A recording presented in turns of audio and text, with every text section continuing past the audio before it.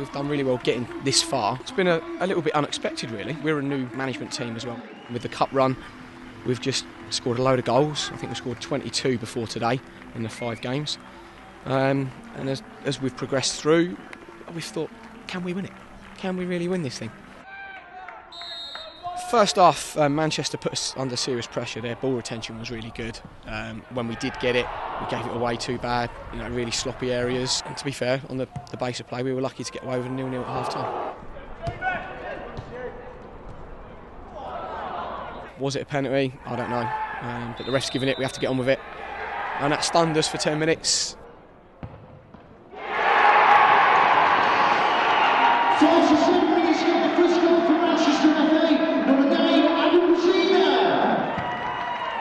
There was a mix-up in the 6-yard box, and I think the keeper and the full-back left it to each other, and neither did anything, and the balls ended up in the back of the net.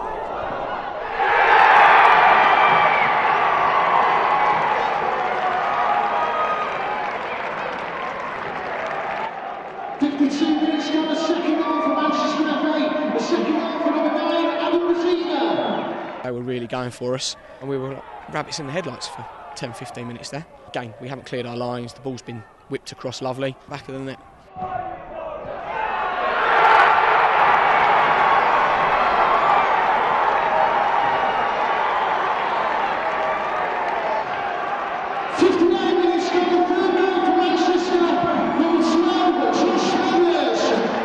But we were confident if we could get one back, we could definitely get 2 and possibly 3.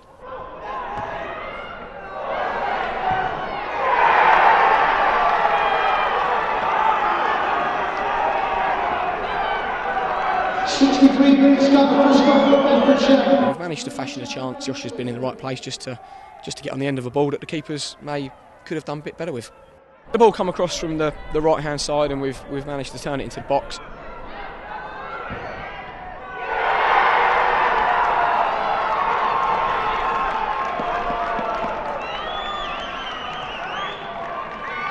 And again, Brad, as he's done all season, he's been in the right place at the right time, and I think he stuck it away from 2 or 3 yards a game. After we got the second goal, we thought we got a chance definitely to get a third goal, because their confidence dipped, and we pushed and we pushed.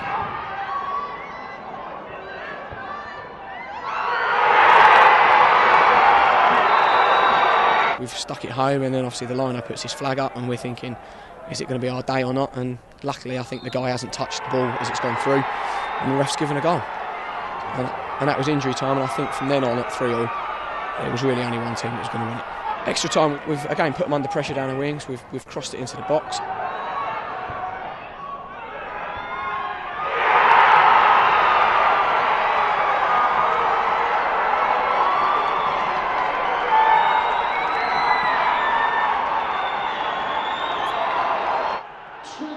And Lee, the skipper's managed to get his head on it and hopefully send us back home with a cup, 4-3.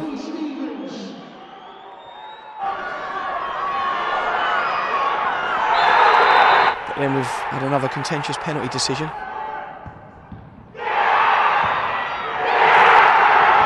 And it goes back to 4-4.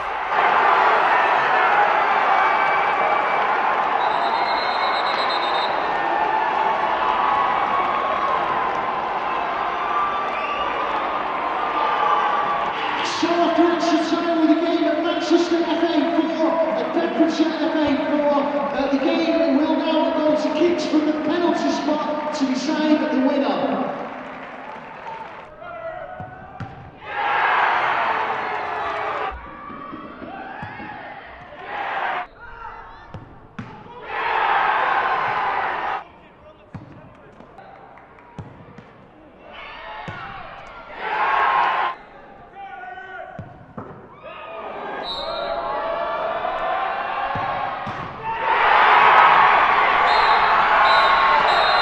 The range of emotions you go through in a game like that when you're 3-0 down with 25 minutes to go and then pull it back to 3-0, then think you've won it in extra time, and then they come back again and you go to penalties. It's just very draining, and obviously that gets replaced with elation as it starts to sink in what you've achieved, especially for a small county like Bedfordshire. I was actually quite confident by the time we got to penalties, because our goalkeeper is unbelievable.